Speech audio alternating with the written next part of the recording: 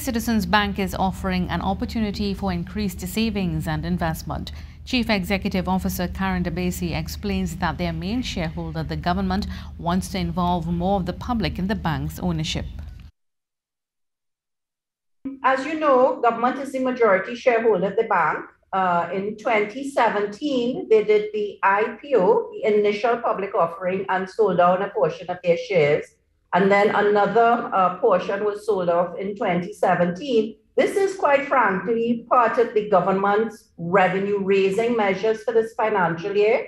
The reason the shares are being sold by the shareholder is to supplement his revenues as part of his budget for this fiscal year.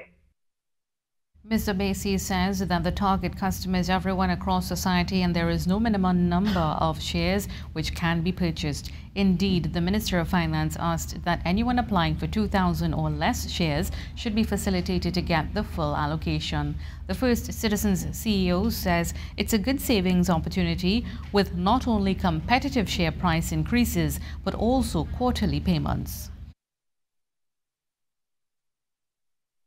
First priority is to individuals, and then there is a stated policy which is available in the prospectus as to what percentage of the shares are available for credit unions, for pension funds and mutual funds and insurance companies. There is an allocation made available for the National Insurance Board, but the very clearly stated intent is to try and get as many individuals. And it's a really good savings opportunity. Ms. Darbasie said the dividend yield is 3.9% and she is urging investors to make the most of the offer as it will end next Friday, July 22nd.